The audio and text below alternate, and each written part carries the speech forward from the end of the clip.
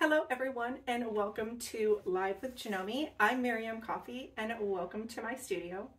I'm an education specialist here at Janome America and I'm very excited for today's video because it's been a while since I've done a video and I also really like this project and I think you guys are going to too, at least I hope so.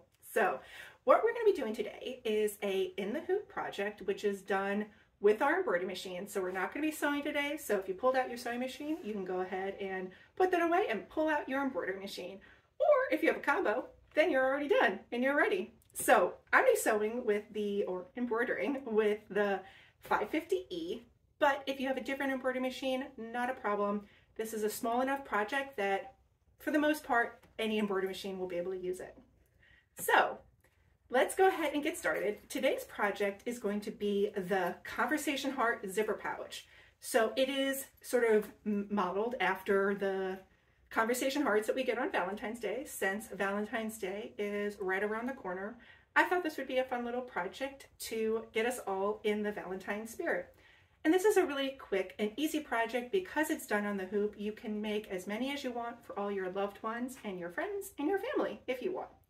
So we've got three different phrases for the conversation hearts. We have hug me, be mine, and kiss me. And plus, if you don't want to do the conversation part, if you don't want to put the additional phrase on the front, you can also just do regular fabric like this one. And we have our zipper in the back, and I even added a little tab, so if you wanted to add it to a book bag or keychain, whatever you wanted, you can also add that too. And that's just one of those fun things that with any project, you always can put your own little personal touch into it, even with embroidery, which kind of seems like, you know, it has to follow by certain rules. But even with something like that, you can still make it really different from this one to this one. I mean, they're still hearts, but you know, as you can see, you still can put your own personal touch on it. So before we go ahead and get started on the embroidery part, let's go ahead and go over some supplies. So the first thing we're going to need is our embroidery machine, which I've got right here. Again, we're using the 550E. Secondly, we're going to need an embroidery hoop. For this particular project, I think the SQ20B works best for this machine, and that would be for the 550E or the 500. And then if you have a different machine, you're probably going to need to use a different hoop. Secondly, you're going to need 2 pieces of tearaway stabilizer, which I've got my stabilizer right here. And we're using 2 pieces because this is a 2-part project. You have to hoop the phrase or the saying first, and then take that out of your machine. And then we're going to go ahead and start embroidering the back part, and that as well as the construction part of it. So we've got our 2 pieces of stabilizer, our hoop. We're also going to need some fabric, and we need 4 pieces of fabric that are 7 by 7. So we've got a 7-inch square, and we're going to have our lining fabric, the outside of our fabric, and then the 2 sides on the back of our zipper. Next, we're going to need some embroidery thread. We're going to need 2 different colors. The first color is going to be the phrase color, so you're saying, so the be mine I have in red, and then the construction thread color. And you want the construction to match the fabric that you're using, and since this is pink, I have some pink embroidery thread, and I would embroider it with that. When we go to the machine, I actually have a black on the machine, but that's just so that you guys can see it a little bit closer since the video is a little bit harder to see than in person. So we're using black there, but when you actually work on your real project, don't forget to match your thread color with your fabric. You don't have to worry about matching your bobbin if you don't want to, but mostly just your top thread. Secondly, we're going to need some either masking tape, painter's tape, or embroidery tape. Works fine. Really whatever you have works great. We're also going to need a zipper. Now, zippers on this particular one, I think around a 9-inch zipper works great. This is a cut zipper by the yard, so I cut it to the length that I wanted. But if you have pre-made zippers, that works great too. But Remember, within the hoop projects, a bigger zipper is always better than a smaller zipper. So when in case, go a little bit bigger. And then now we have a few scissors that we're going to need. So we're going to need some just junky paper scissors to work with first, and that's only to cut the zipper itself on the tabs. I don't like to use my nice fabric scissors to cut my zippers because I like to keep them as sharp as possible for as long as possible, and that's why the junky scissors are good for that. And then we're going to need a small pair of sharp scissors, and that's just for one little cut in the center. And then lastly, but not least, we have some pinking shears. Now, technically, you don't have to use pinking shears for this. You could use regular scissors to cut out your heart, but I find the pinking shears kind of a 3-in-1 tool for this particular project. First of all, you're going to cut out your shape with it. Secondly, it actually creates a little zigzag shape on it. And when you turn it right side out, it's going to, one, keep your thread from unraveling or your fabric unraveling. And then lastly, it also creates those little indentations, the little zigzags, the nicks. Instead of having to make lots of little cuts around the curve, because as we all know, if we're trying to use a curve and we're sewing a curve and we need to turn it right side out, or if we're doing facing on a neckline or a sleeve, and when you try to turn it, and if you haven't cut those little notches, it's not going to lay flat and it's not going to look nice. But by cutting a scant 1/4 inch with pinking shears, it's kind of kills two birds with one stone. It is going to make those little notches so you don't have to worry about making the little cuts in it, and it's going to keep your fabric from unraveling. So it really is a useful tool. If you don't have a pair of pinking shears, I recommend getting them. And for this project, they're a good thing to have. And then lastly, kind of an optional thing, but a fabric spray adhesive. And it's just a temporary spray adhesive, and that's just to spray the fabric in place. You could also baste it with your machine, but if you don't want to have to pull out the basting stitches, the spray also works great. So let's go ahead and clear this off a little bit more, and we're going to hoop our stabilizer, and then we're going to get embroidering.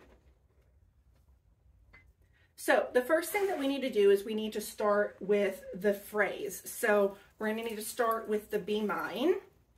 And first I need to just unhoop or hoop my stabilizer. I've loosened the screw a little bit and then pressed evenly on all 4 sides. Make sure it's not being over hooped. Looks good. Now I'm going to tighten it back up with my screw.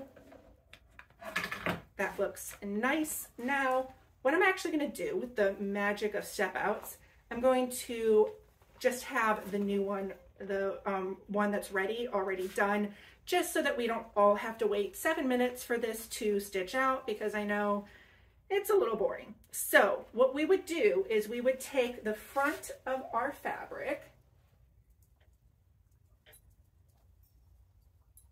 So this would be the front of my fabric. I would just use a little bit of spray adhesive, sprayed a little bit on the back of it, and then I would center this in my hoop.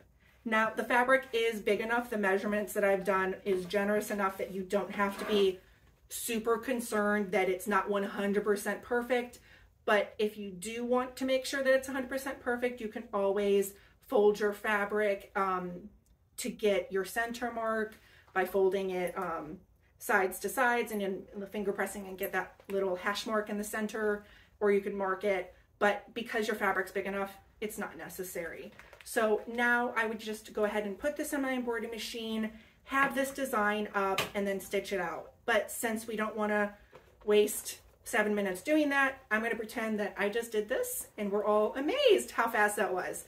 So now we're going to go ahead and de-hoop this because we're going to work on the back of it. So what I'm going to do is, to save the stabilizer, I'm just going to go ahead and peel this off because we don't actually really need that because we've already stitched it out.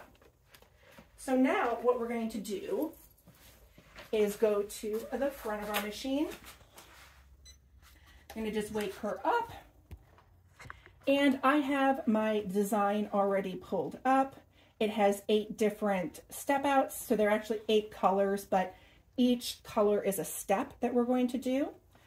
So first of all, I've got my tearaway stabilizer, and I'm going to lift my foot up and insert my hoop into my machine. And then I'm going to lower my foot, and I'm ready. I'm going to just go ahead and press start.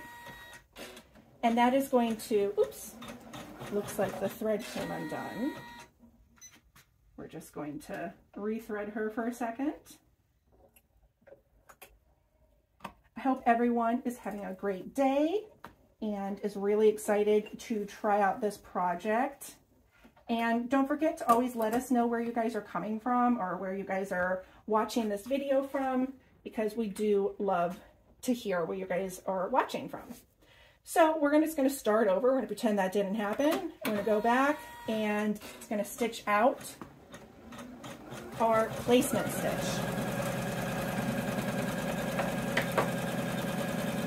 Now within the hoop projects, you build them backwards. So it's kind of like you're building everything in a way backwards, so that you're not necessarily, it may not make a whole lot of sense right now, but it will start taking form and it will start making a lot more sense in a second. So this is our first step. It's our placement stitch. So we already have done that. Wonderful. For this, I do like to take it out of my machine or just pull it towards me because I find it to be a little bit easier to have my hoop closer to me. And this is when the masking tape or your embroidery tape comes in handy. I have just a couple pieces that I have pulled out for me. So now what I'm going to do is I'm going to tape the zipper in place so that it doesn't move and I don't have to worry about it slipping around. What I like to do is I like to start with the back of my zipper tape taped first, and then I kind of roll it down, because if you've noticed on the placement, there's 3 lines. So the outside is where the zipper tape is, and the center is where the teeth of the zipper would be. So you want to line up that zipper teeth with, I'm going to pull this a little forward. I'm going to line that up so that the center stitch is lined up with the zipper pull and the zipper teeth. Now I'm going to tape that down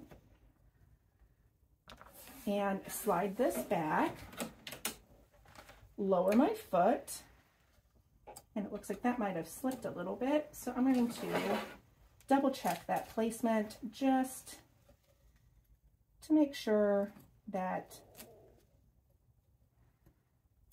it doesn't wobble. All right.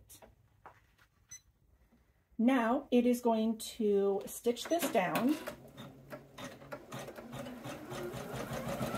So it's going to do color 2 is our tack down stitch. So it's going to sew down the zipper in place so that we don't have to worry about it moving around a bunch.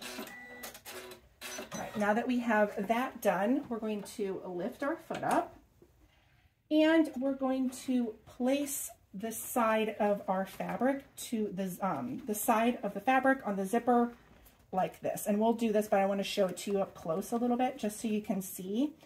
So I've made a little mark down the center and I've folded this in half because we want to stitch in the center point so that when we flip it over, we have the pretty side here, which would be the lining, and then this would be our outside. And we're going to do that to both sides. But before we do that, let me grab my lining pieces. So this is one side of my lining, and I do have a fold crease here, but I also have that Sharpie mark so that you'll be able to see where I'm placing it. So you can just sort of slide it underneath. Now I want my foot and my needle to line up where that mark is. And I want to make sure that the back part is also lined up properly. It needs to be on the right side of the zipper teeth. And it doesn't have to be 100% perfect, because it's going to be, there's enough fabric that if it's a little off, it's not the end of the world.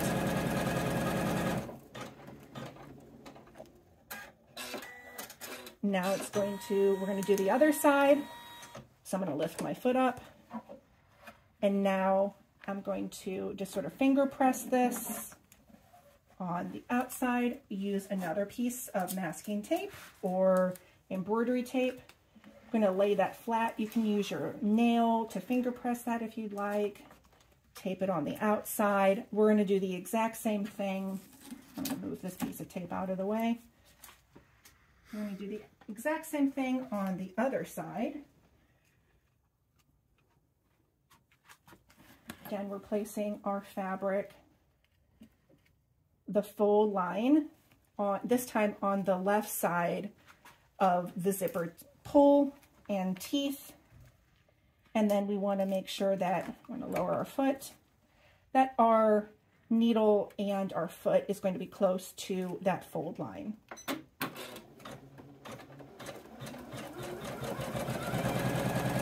Again, if it's a little off, not the end of the world.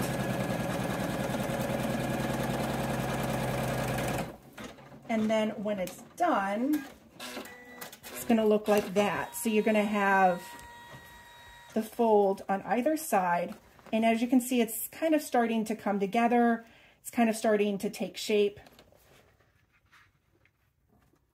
And then what we're going to do is lift our foot up again. Finger press this back, tape it down. Gonna tape that down. Now we're going to lower our foot and press start. And that is going to do a top stitch all the way around either side of the zipper, tacking it down and keeping it nice and secure. And again, we have our lining and the outside of the zipper, so we don't have to worry about any fabric fraying or anything. Now we're going to lift our foot up, and I'm going to pull my zipper towards the center. Because now what we're going to do is we're going to do a placement stitch. So it's going to stitch out this heart. So I'm going to go ahead and press start. First we're going to lower our foot and then press start. Let's go ahead and pull that back here. I'm going to cut my threads, and isn't that what it always says, that, you know, you never make these sort of mistakes when you're doing it by yourself, but as soon as the camera starts rolling, you start messing up. But not the end of the world. We're going to actually just, we're going to stitch that out again. And I'm just going to keep that a little flat. There we go. Now we're over the hump. Not a big deal. Totally fixable. And that is our placement. Now, if we were working with a fabric, like if we were doing one that did not have a saying on it or anything that you wanted centered, you wouldn't need to stitch this out. But because we have a saying that we want centered, we need to make sure that that heart, that placement, it allows us to then place our phrase perfectly centered in the project. So the next step is going to be tacking down our front of our project. So let's grab the front here. So first, what we would do is I'm going to pull this out, and just so that I can place this down a little bit better. And this is when we would want to tear away the stabilizer from the first part. And I'll do that quickly. Doesn't have to be perfect, not the end of the world. That's good enough. Now to place this, to make sure that it is centered on this particular, because the B is center, I want to make sure that the B is right at the, in between the indent of the, or the center point of the heart. So that's centered. Now I want to pull this back a little bit and make sure that the sides of, looks like it's twisted a little bit. That way the sides of the mine are pretty equal. And this is just, I'm kind of eyeballing it. It's not crucial. And again, if you are not doing the phrase, if you just wanted to use the hoop, just make it without having the phrase on it. You wouldn't necessarily need that. You wouldn't need that extra step, and you wouldn't obviously have to worry about it placement being 100% perfect.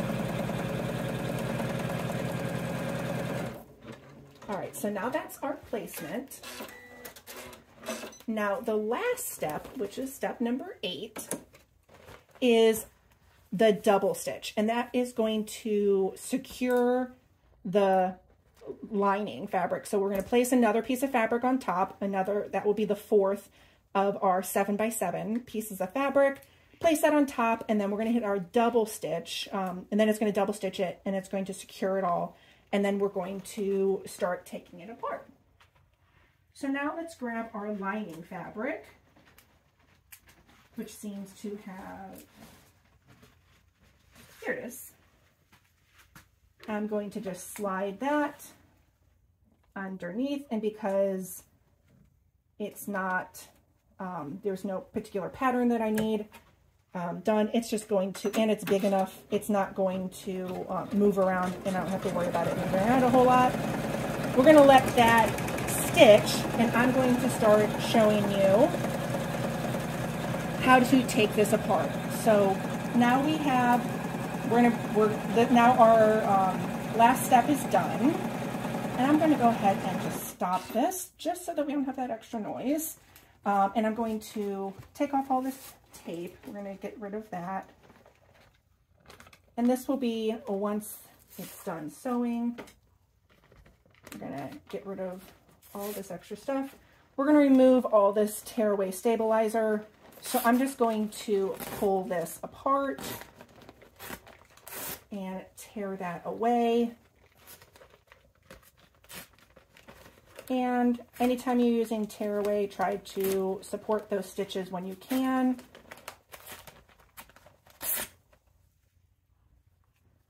And a little bit more to remove. I'm going to use my sharp scissors here to just kind of open that up and access the center point. And I've just opened up the center. A little bit more tearaway to do.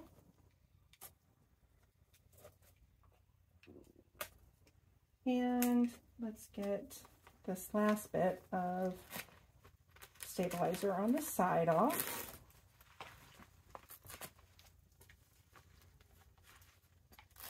All right. Now we're done with all of the tearing away of the stabilizer. Now this is when we're going to use our junky scissors. First, I'm going to actually get closer to it because these are pretty junky scissors that they don't cut fabric very well. So I'm going to get close to this and trim off the zipper tape. Same thing on the other side. I'm peeling back the top part just so I have access to it. I'm not cutting through all the layers just yet. And again, this is just because my junky scissors are pretty junky. and they don't cut through normal fabric that well anymore. All right, so we've got the lining and then our zipper, and now what we're going to do, you can see that kind of just pulled itself open. Now we're going to trim, and we're going to do like a scant 1/4 inch around the whole project. And if it's a little wonky, not the end of the world. And then same thing on this side, trim all the way around, get rid of that. We're going to use the little small sharp scissors just to get this center point right there. You want to get a couple threads away, and then I'm also going to get rid of this little bulk there, just so that when it turns, there's not going to be any of that extra. And now, because we have the pinked edge, we don't have to worry about doing all those little nicks like I just did all the way around, because that would take a lot longer. Now all we have to do is trim the rest all the way around the heart. Again, if your scant 1/4 inch isn't 100% perfect, I won't tell, as long as you won't tell that mine isn't. All right, that looks pretty good. So now we have it trimmed up. We have the little nick in the center so that this turns nice and easy. Now we're just going to turn it right side out. And now we just have to, now this is when we would take it to our ironing board and we would press it all out, because everything looks better once we've pressed it all out. Everything looks better. So this is when, got a cute little heart again. It's going to look a whole lot better. As you can tell, a good pressing makes the world of a difference. It's crazy how that happens. So I hope you guys have enjoyed this project with me, because I've really enjoyed showing it to you. I hope you guys have a fantastic day, and see you at the next live. All right, bye everyone.